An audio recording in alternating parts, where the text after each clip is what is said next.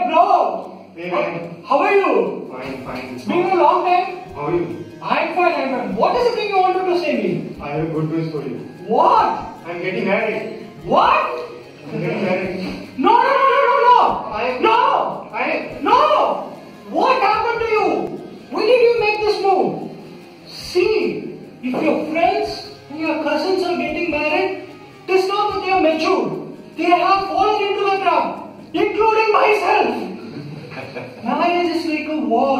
Only in this war you are allowed to sleep with your enemy. You will definitely become the head. But she will definitely become the neck to turn your head. You will start losing your rights. You will start getting your duties. The ring what you got, it is not a wedding ring. It's your suffering. See, after the marriage, you will definitely work hard. You will even sacrifice your feelings and your happiness. You will even take risks only to make her happy. But at one point of time, you will think that, does it make any sense? The answer will be no. Because we family guys knows the answer for those things.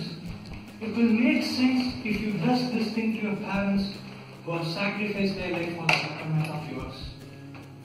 There is a famous saying in a marriage. Desire is for 60 days and the lust is for 30 days. After that,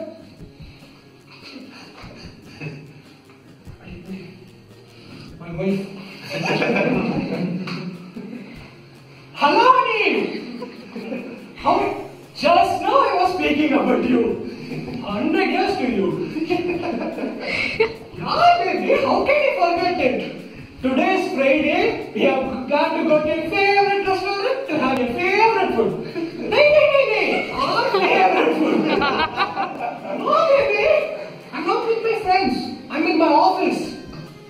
Yes. I'll be there at chances. Okay.